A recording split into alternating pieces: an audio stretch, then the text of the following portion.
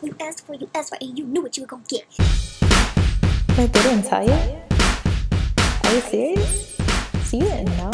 Black Girls YouTube too. Hey guys, it's Black Girls YouTube too, and I haven't done a regular video in very long time.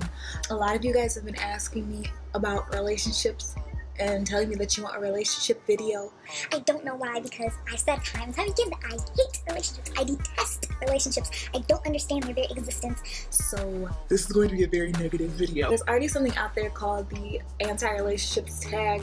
Basically, you just talk about how you're not in a relationship. No, I want you to understand why I don't like them.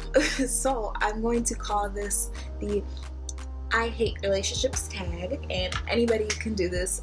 You can add your own questions if you want to. So I'll leave a list below of the questions that I answered. So I figured I should start by talking about how many relationships I've been in. I've only had 2 real relationships that I would say.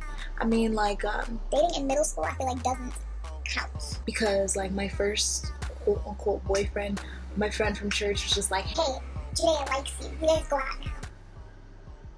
I did not know that boy. So I've been in a lot of like weird stuff like that, but I've been in 2 real relationships.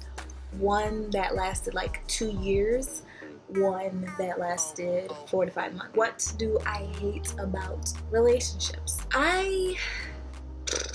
What do I hate about relationships? Their existence. No. A clingy type of relationship. I am not a clingy person at all. And to anybody else, it probably wouldn't even seem clingy, but I just really don't like people being up under me all the time. I'm like, move, I got stuff to do, I gotta go somewhere. No, you can't come.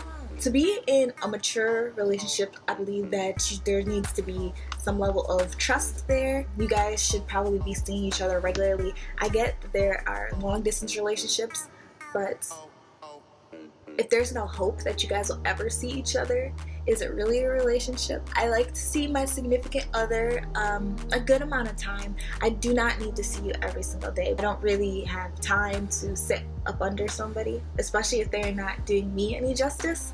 That's another thing. I feel like relationships should be like a 50-50, like two-way street. I am pretty high maintenance, but my mom always taught me to bring my own, you know? Like when you go on a date, don't just expect the guy to pay for you. Bring your own money too, because you never know. And in most cases, I have been out on dates where I have had to pay for myself, or for some dumb reason he expected that I was going to pay for both of us. If I ask you out, then expect that I'm going to pay. But like low-key, I like to pull the whole way. Oh, I got it. Oh, you gonna pay for? Are you sure? Okay.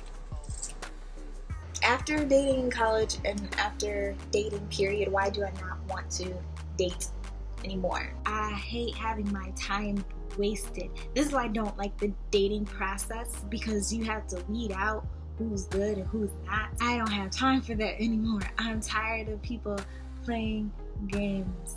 If you aren't sure that you actually want a relationship, don't pursue somebody. Or tell them straight up that like that's not what you want something else, and then let them tell you if they're willing to do that, if they're not. Too many times I've been told that eventually it's gonna turn into a relationship and like we can start out as friends or whatever, which I always wanted to do. I always wanted to have my boyfriend be my best friend. It gets on my nerves when like months pass and you still don't have a title. And then also, I hate guys that expect to get like boyfriend benefits without the boyfriend title, or husband benefits without the husband title. Boy, you really thought, no. How did you balance relationship, work, and school all at the same time? I had an internship and I was in the honors program. I was on the stroll team. I had a 4.0 and I had a boyfriend. How did I do that? Discipline, finding a significant other that wants to see you do well, and a thirst for knowledge and ambition.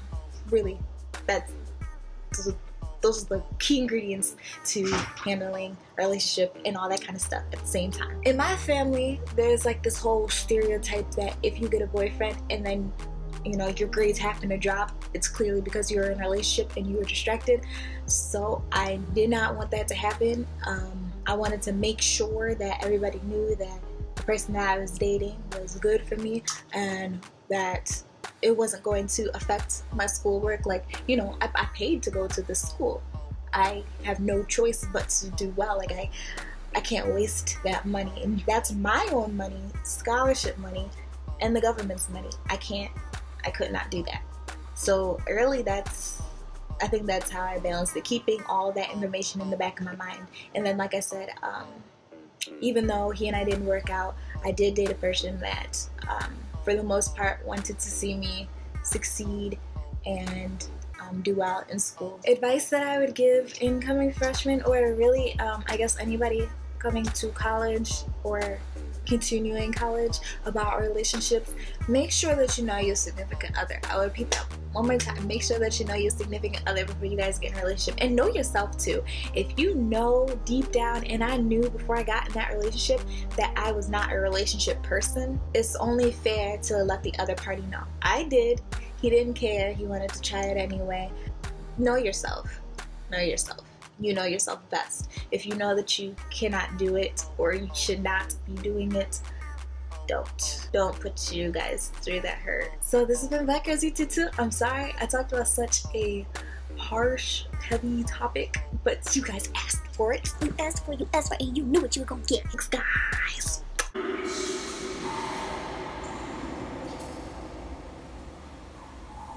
Just doing this weird stuff, and I'm like, Does no one really, like, y'all don't see